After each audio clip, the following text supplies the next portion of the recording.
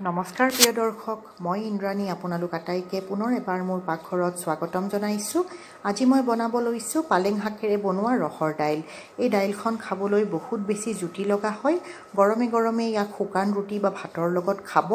মই আশা ৰাখিছোঁ ৰেচিপিটো আপোনালোকে ভাল পাব বুলি, যিহেতু এতিয়া বস্তুৰ যি নাটনি হৈছে প্ৰত্যেকখন ঘৰত এভেইলেবল থকা বস্তুখিনিৰে অকণমান টুইষ্ট এণ্ড টাৰ্ণ দি পেলাই কেনেকৈ জুতিকৈ খাব পাৰি, মই তাৰে সদায় চেষ্টা চলাই থাকোঁ আৰু নতুন নতুন ৰেচিপিবোৰ আপোনালোকৰ সন্মুখলৈ আনি থাকিম আগলৈকো।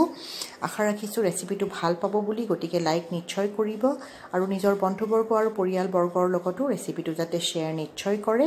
যিবোৰ দৰ্শক প্ৰথমবাৰলৈকে আজি মোৰ চেনেলত আহিছে, আপোনালোকে এইদৰে সুস্বাদু ৰেচিপিবোৰ সদায় চাই থাকিবৰ কাৰণে চেনেলটো ছাবস্ক্ৰাইব কৰি ল'ব আৰু ওচৰত থকা বেল আইকনটোও দবাই দিব, যাতে মই আপলোড কৰাৰ লগে লগে ৰেচিপিবোৰ আপোনালোকে গম পাই যায় আৰু চাব পাৰে। আহক তেনেহ'লে বনোৱা আৰম্ভ কৰোঁ।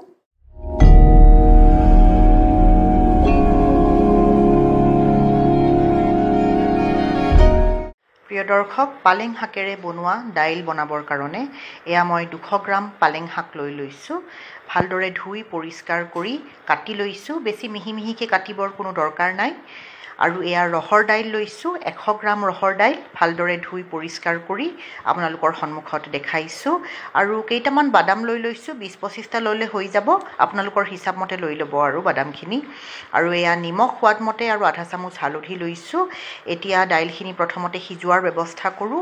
কুকাৰত পালেং শাকখিনি, দাইলখিনি, বাদামকেইটা ইয়াতে দি দিম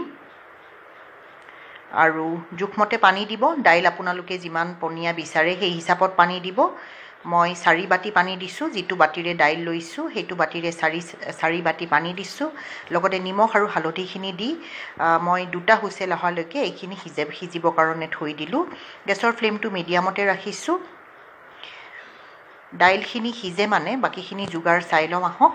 এয়া আধা চামুচ নহৰু বটা, আধা চামুচ আদা বটা, ধনিয়াৰ গুড়ি আধা চামুচ সৰু চামুচেৰে, জিৰাৰ গুড়িও সৰু চামুচেৰে আধা চামুচ লৈছোঁ। গৰম মছলা আধা চামুচতকৈ অকণমান কম আৰু শুকান জলকীয়াৰ গুড়ি আধা চামুচতকৈ অকণমান কম লৈছোঁ।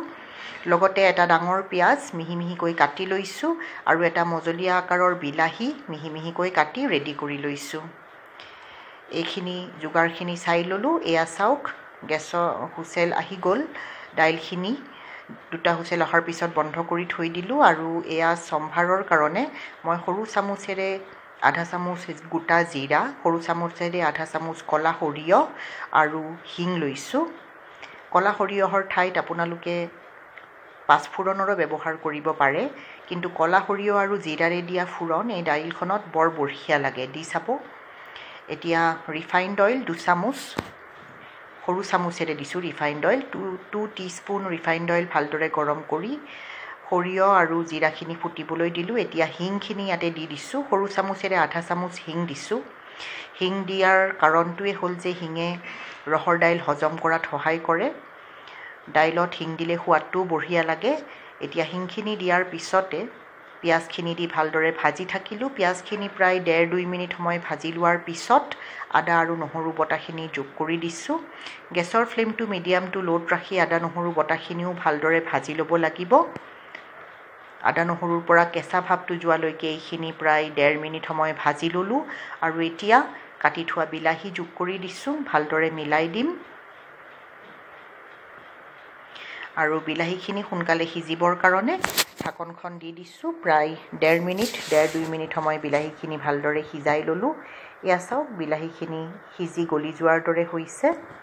এতিয়া ইয়াতে মছলাখিনি দি দিওঁ।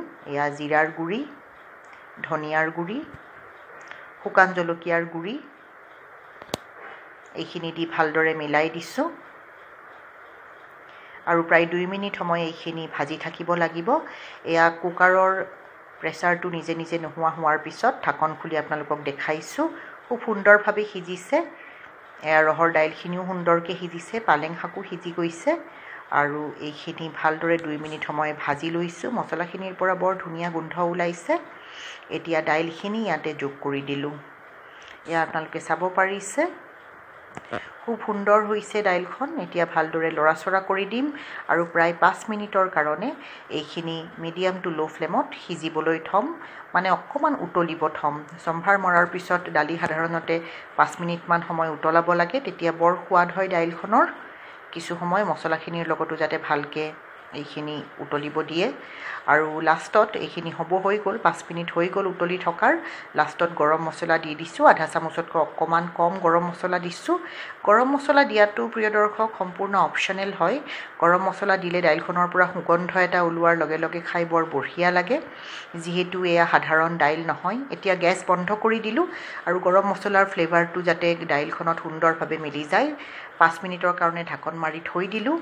এয়া ঢাকন খুলি 5 মিনিটৰ পিছত গৰমে গৰমে ডাল পালক বা পালেং শাকেৰে বনোৱা দাইল পৰিৱেশন কৰিবৰ কাৰণে একেবাৰে ৰেডি হৈ গৈছে। ইমান ধুনীয়া হৈছে দেখাত, তাতকৈ বহুত বেছি ইয়াৰ সোৱাদ হৈছে। কিন্তু গৰমে গৰমেহে এই দাইলখন খাবলৈ বেছি জুতি লগা, গতিকে গৰমে গৰমে খাব। শুকান ৰুটিৰ লগত এই দাইলখন খাবলৈ বৰ বঢ়িয়া লাগে, ভাতৰ লগতো খাব পাৰে। কেতিয়াবা লৰালৰি হ'লে, বেছি চব্জি বনাবৰ মন নগ'লে, ঘৰত শাক থাকিলে এইদৰে শাকেৰে বনোৱা দাইল খাব।